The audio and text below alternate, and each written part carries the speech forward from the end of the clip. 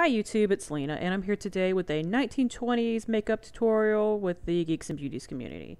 So first, I'm going in with an eyeshadow base. This is the LA Colors eyeshadow pencil in Seashell.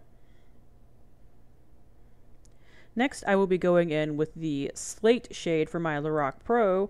When they did more of the nighttime looks back in the day, they tended to go with a lot more darker, smokier colors. And instead of going upwards and a more cat eye motion, they tended to go a little bit more downwards. This was to give a more wide-eyed ingenue appearance. So once I am done with that, I am actually taking a little bit of the Physicians Formula Butter Bronzer and using a little bit of that to blend out my crease and blend out any harsh areas.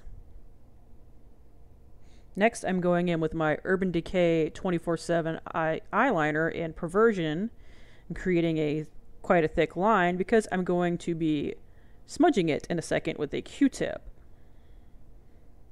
because they tended to have much more of a smudgy, slightly messy look back then.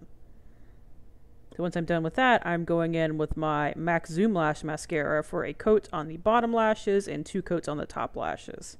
Now back in the day, they actually used to have cake mascara, which was applied with a little brush and comb, and yes, I do see the mascara on my face, I'll get that in a second.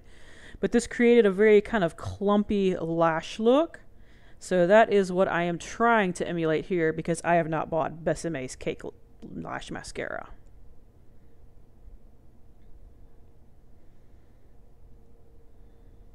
So next I'm going in with my foundation and a little bit of a whitener. Now, back in the day, rather than having a tan symbolizing that you had time to lay out in the sun, the idea was to be as pale as possible to show that you didn't have to work outside at all like the other regular day laborers. So I am just trying to emulate that, even though I'm quite pale as it is. By the way, this L'Oreal sponge, it eats foundation like no other, just to let you guys know. So once that's in place, I'm going to take my Tarte Maracuja Creaseless Concealer and just pop that in under my eyes. Now once that is set with a little bit of powder, we're actually going to go back and finish the bottom of the eyes. First, I am tight lining and lining my waterline with the same Urban Decay pencil as earlier. And then I'm going to line my lower lash line. And once I am done with that, I will be going back in with Slate and just smudging it out. They had a very kind of almost messy look back then, so that's just what I'm trying to look like here. Next, I am using my Bite Beauty lip pencil in Pomegranate, and I'm actually using that more as a cream rouge, because that was what was more popular back in the day, was a cream rouge. So I'm just popping that more on the apples of my cheeks. Now I'm setting all of that with my face powder. It is the e.l.f. translucent powder,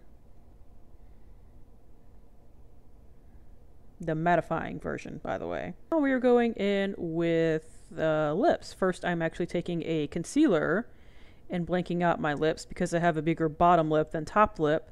And they really like to emphasize the Cupid's bow, which I do have a prominent one, but my bottom lip does not quite match it. So first I'm filling in my top lip, and then just as an easy trick, I am rubbing my lips together to see where I should fill in on the bottom.